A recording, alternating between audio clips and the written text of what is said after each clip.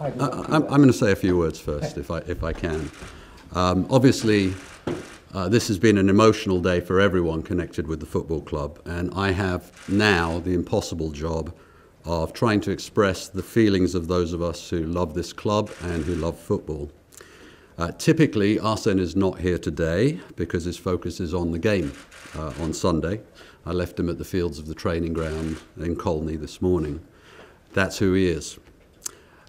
People today are talking a lot and wonderfully about what Arsenal has done for Arsenal Football Club and what he's done for the wider world of football. I will leave it to others to talk about the facts and figures of his 22-year tenure. His achievements are extraordinary, and many of them will not be repeated. But there is something more coming out today. There's an affection, widespread affection from Arsenal fans, but also from people right across the sphere of football. And I've had the pleasure of working closely alongside Arsene over the last 10 years. And so what I'd like to do is talk a little bit about Arsene as a football man, but also as a person. Arsene changed the game. He set a totally new standard, a new ambition. An ambition not just to win, but to win while achieving perfection, to make art out of football. And he was always brave enough to be true to that extraordinary ambition. And incredibly, he achieved it with Arsenal's invincible season. People these days use the words football philosophy lightly, but Arsenal truly has a football philosophy, and he's been brave enough to live by it. And in doing that, he's reinvented the game and played some of the best football we've ever seen. He's transformed the beautiful game, and he's made Arsenal famous throughout the world for the style of football we play. Arsenal fans take enormous pride in that. And for that we say thank you, Arsene. Beyond football, he has inspired the people around him. He does this through his human qualities, his understanding and his empathy for people. He's able to make people believe that they can achieve great things on and beyond the football pitch. He inspired George Weah to believe not only that he could become the world's greatest footballer, but to have the conviction that he could become the president of a country. And he's done all of this while remaining true to his values and the values of this great football club. He's taken every challenge he's faced with humour, grace, and class. I take enormous pride in that. And for that also, on behalf of all Arsenal fans, I say thank you, Arsene. Arsene often said his aim was to leave the club in a better position than when he found it. Well, we are in a better place today than we could ever have imagined 22 years ago. The foundations of this club have never been stronger, and this gives me great confidence as we begin to chart the path ahead. I spent an hour with Arsene this morning in the quiet after the announcement. No words can describe this man. He loves the game and he loves this club. I'm not here today to talk about any private discussions. Today is about paying tribute to a great manager and a great man, and for me to discuss our priorities now as a club as we look forward. Our first priority is to come together as a club, and we're seeing that today. Look at the outpouring of affection from the Arsenal family and from the football family. Our players, staff, and fans are behind this great man, and we will give him the send-off he deserves. And then we have to start on the challenge of building on the platform we have created. I don't underestimate that challenge. I've often said it's the biggest challenge we will have to face. but I'm confident in the people we have in place to take forward Arsene's legacy and build on it, and I'm excited for the future. In the coming weeks and months, the world will see the unity and power of this great football club and the people within it. I have the greatest respect for Arsene, and I value his incredible contribution to this club. It's my ambition, my goal, to ensure that we honour and build on that contribution as we take our club forward. Now it's for the club, now it's for Arsene, now it's for Arsenal. Thank you. Could you just tell us how Arsene came to this decision? When did you find out, and what was your reaction when he told you? I don't want to get into the private conversations. I don't think today is the day for that. I want to respect the privacy of the conversations that were had around the decision. Arsene will, speak on Sunday. But from my part today, it's really about paying tribute to a great man and talking about the club as we look forward. You just paid a very, very fulsome tribute to Arsene Wenger. How difficult is it going to be to find somebody to replace him? We're not going to find a replacement for Arsene Wenger. I think for a variety of reasons. Arsene is an extraordinary manager, an extraordinary person. He came into the game 22 years ago when the game was very, very different. It's evolved in so many ways, and Arsene has evolved with it. But when we look forward, the football club now is in a very, very different place than it was 22 years ago. And it's unthinkable to me that we are going to have another manager in the Premier League, let alone at Arsenal, who will be 22 years in tenure and have the kind of run of consistent success that Arsene had over those years. Is it going to be a clean break, or is he going to have a role in the club going forward? I think Arsene will always have a place at the club. Today it's too early to talk about what that might look like down the road. I think for today we're dealing with the announcement that was made this morning and the immediate reaction to that. And finally, will he have a say in choosing his successor? Will you be asking him his opinion? We're going to have a process around that. The process begins today, but I want to keep that process in-house. I don't want to be making public comments about it. We'll go through a respectful process. In accordance with Arsenal values and our respect for this man, we haven't had any discussions to date regarding that. So that process begins today. And I've said I don't underestimate the challenge of that. This club has to rise to the challenge. I'm confident we can do it. But as you started by saying, and as I started by saying, you don't find a replacement for Arsene Wenger, you find a new path forward. Do you think he'll carry on as a manager, or has he told you that he's going to retire? He is somebody who's in great shape. He has a competitive edge in the same way as he always has. But that's really a question for him now. Ivan, Hello, David. can you explain to us why this is happening now? Well, we wanted, all of us, to have the opportunity that, I would say two things. One, that the Arsenal family could come together and express our affection and our gratitude to this man. And so that meant providing an opportunity for that to happen. And I think you're going to see some fantastic atmospheres and of coming together of the Arsenal family in the 3 home games that we have remaining this season. Secondly, Arsene and the club need time to prepare. It's going to be a condensed summer with a World Cup right in the middle of it, a shortened transfer window. So I think for all of us, having the clarity sooner is better.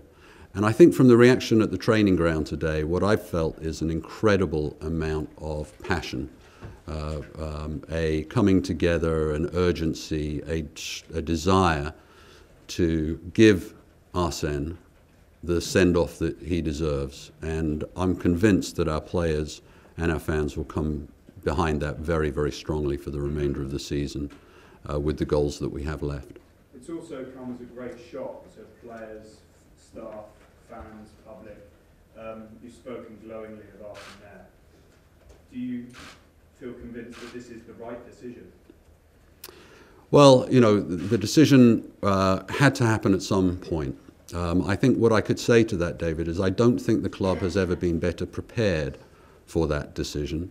And now it's time for us to look forward. And as I say, I think we can do it with confidence. Just finally, Arsene obviously was in charge before you arrived here, and you and the newer staff fitted into the system that was already established. Now you have created the system around yourselves. So how confident are you that the club can return to previous levels of success and perhaps excel? And will it be you who the focus of attention is on now in that sense, or will the new manager have similar levels of power and influence as Arsene? I don't think, you know, Arsene earned his position at this club over 22 years. I don't think there will be other managers, if you look forward, that have that kind of authority at the top of the game, at the biggest clubs. But obviously, it's the most important appointment that any club makes, and it's still the most important employee that any club has. So I don't diminish the role. I just think it would be unrealistic to think that anybody comes in with the breadth and scope that Arsene has had at Arsenal Football Club. I don't think it's true to say that the structure was created around Arsene to give us robustness looking forward. It's really something that Arsene played a full part in, making sure that the club was prepared and ready for the future. And it comes back to what he said, which is he wants to, when the day comes to leave the club, leave it in a stronger position than he found it. And I think he leaves us in a very strong position to look forward. And sorry, just one other quick thing. The decision a year ago was taken between Arsene, the owner Stan Kroenke, as a collective to continue. Was the decision now taken between them as a mutual decision? And what has changed between this time a year ago and now for this decision to have been made? Again, I don't want to go into the details of private conversations around the decision. Today's not for that. We're paying tribute to a great man, and we're looking forward for the football club with confidence. Ivan, in terms of standout memories for you of working with Arsene, what springs to mind immediately when you think of him as a manager?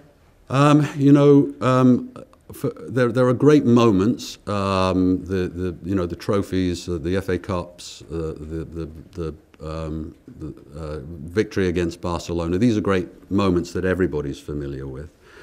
But the types of memories that I have about Arsene are speaking to him in quiet moments and the type of person he is. He's an extraordinarily self-critical, thoughtful, intelligent person who always gives others the benefit of the doubt. That's how he is. And when you've seen that behind the scenes, you're not going to find, there is a reason why there is so much affection from so many players and people that have worked with Arsene and seen how he is in and around the football club. There's a reason for that. It's because he's a special person. The questions that have been surrounding his future for some time, which you've had to watch on, has that been quite difficult for you to do? I think Arsene has taken everything that's been thrown at him with real humour and grace.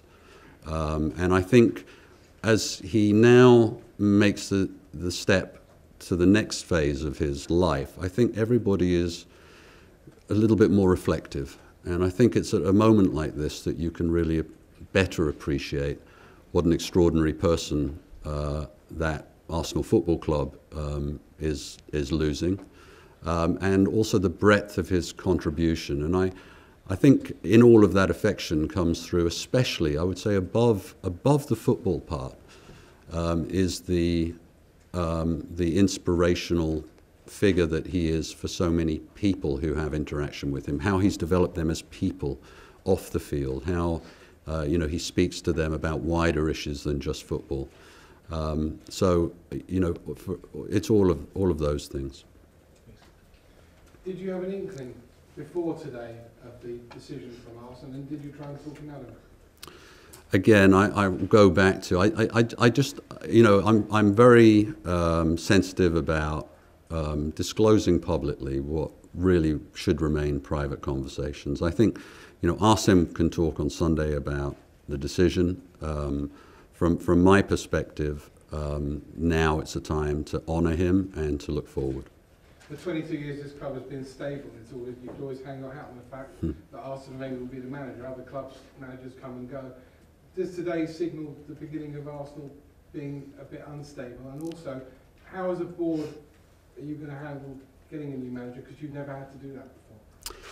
Well, I certainly don't believe it heralds a new era of instability at the club. I mean, one of our challenges and one of the things that will inform us as we move forward are the values of the club and the values that Arsene has instilled in the club. And, you know, the relationship with Arsene was not a one-way relationship of loyalty. It was a mutual relationship of loyalty. And so Arsene's value play a part in that, but so do the club's values play a part in that. And we need to take those values forward, both in the appointment, but also in the environment that we create.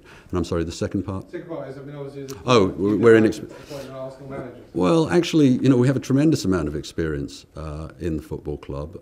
We have on the football side, I mean, I've been involved in professional football for 25 years and overseeing the football side in Major League Soccer, multiple coaching changes there, obviously. Raul Sanllehi has been through, I don't know, 5 or 6 different Barcelona coaching changes and presidential changes. Sven Mislintat has been through a number at Borussia Dortmund. And then on the board, we have board members who are old enough and experienced enough to have been through even Arsenal changes. And then, of course, Stan Kroenke and Josh Kroenke themselves have been through many, many different coaching changes in different sports. All of that experience exists. I doubt there is a more experienced group in handling changes of coaches. Having said all of that, this is a very unique situation, and none of us have been through a coaching change, a managerial change that will be like this one. So, you know, I recognize the size of the challenge, but I think we do have the resources and the people and the experience and the know-how to be able to make a good choice for the future of this football club. Ivan, we're obviously talking about a legend of the game, or the managerial grace. How difficult will it be? How difficult a decision ultimately was it? Was it one of the toughest decisions of your career? And also, how difficult will it be to replace him? Is there a profile of manager now that you have to look to replace him? Do you have to look at someone dramatically younger to be an opposite almost, to bring in something new? How does that work? I think, John, you know, that process starts today. So what I will say is it's important to me that we continue the football values that Arsene has instilled in the club. So I want to see somebody who can continue that for our fans, and our fans want to see that. Somebody who will continue to play progressive, exciting football that gets people interested and excited in the games that we play. But I also think there is a significant piece with Arsenal Football Club of how the candidate represents the club. That's also important to me, and I think it's important to Arsenal fans. So those qualities, you mentioned again, replace Arsene. That's not going to happen. But what we have to do is make sure that we don't lose his qualities and his values within the club, and that we take them forward. I'm absolutely committed to doing that. Well, just on that, was it a very emotional conversation with him? I mean, it must be so tough. I know you don't want to go into detail, but it must have been one of the toughest decisions all round collectively that you... I don't think Arsene could leave a club after 22 years without there being a lot of emotion involved. And you know, right across the club, for myself personally, you know, it's 10 years. It's not just a working relationship that I have with Arsene. It's a personal relationship, and we've been through a lot together. So for me personally, a highly emotional day today. But it's interesting speaking with members of staff at London Colney and here at Highbury House, just how impactful today is. It feels very, very big. And at the moment, we are still assimilating that. But tomorrow, we have to start thinking about how we move forward. And as I've said, Arsene is going to feel the full force of this club behind him over the next couple of weeks. And beyond that, we are going to take what Arsene has given us, and we're going to take that forward, and I will make sure that we do that. Ivan, hi.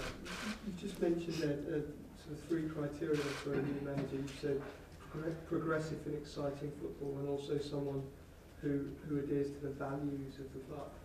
I mean, that's probably not a great number of people out there who fit that bill. I mean, how do you see that as a young man or an older man, or how do you I think you know, we have to go through that process. You know, there is another value which I didn't talk about, which is young players. Our academy teams are doing extremely well, and under the radar, we've got a lot of players coming through into our first team, not just ones that you already know about, but the next generation as well. So that value of youth, giving youth a chance, is also very important to the football club.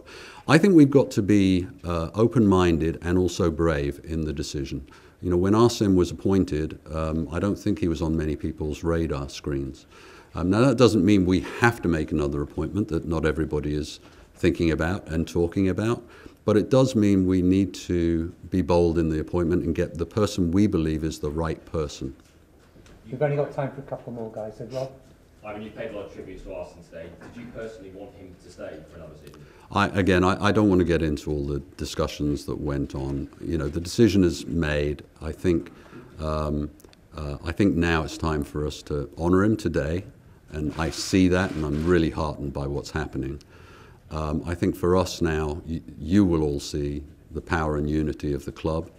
And now, for me as chief executive and for the team of people that we have looking forward, we have to embark on a process which we have not done. I mean, whatever is being said, we have not done that because we would never do that. I don't think it's in Arsenal's values to do that behind the back of a great man like Arsene. Other clubs, you know, go out and conduct their managerial search for understandable reasons in that way. For us, we had, as Arsene said, there's been a conversation. Arsene has made his decision, and now that process begins. Dave, last one from Dave, please. Were you there when the players were informed by Arsene?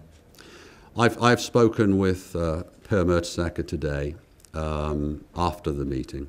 I wanted Arsene to have that space to speak to the players himself. It's very, very clear that our players are going to fight for this man and make sure that they send him off in the right way. Now, I don't know what that means for results, but I can tell you that the commitment of these players to finish the season strongly is absolutely unquestioned. Dave? How important is it to make quick appointments in the interests of clarity moving forward? The most important thing is to make the right appointment, not to make a quick appointment. And Ivan, when you do actually find a successor, do you think it's important to announce it quickly, or do you think it could be slightly disrespectful while Arsene Wenger is still managing for the rest of the season? Again, really, you know, today we're assimilating a lot. A lot has happened. That process starts, you know, this evening. You say you want to give him a great send-off. Are there any plans you can tell us about? I know fans have been asking you whether a statue or bust might be put up. We're working on plans, and I think it's going to be. I think West Ham on Sunday will be a great atmosphere. I think Thursday will be electric, and then I think the Burnley game on May the 6th will be a send-off that the world will take notice of. Thank you very much, everybody. All right. I'm sorry we've got to go. Thank you. Thank you. Thank you. Thanks.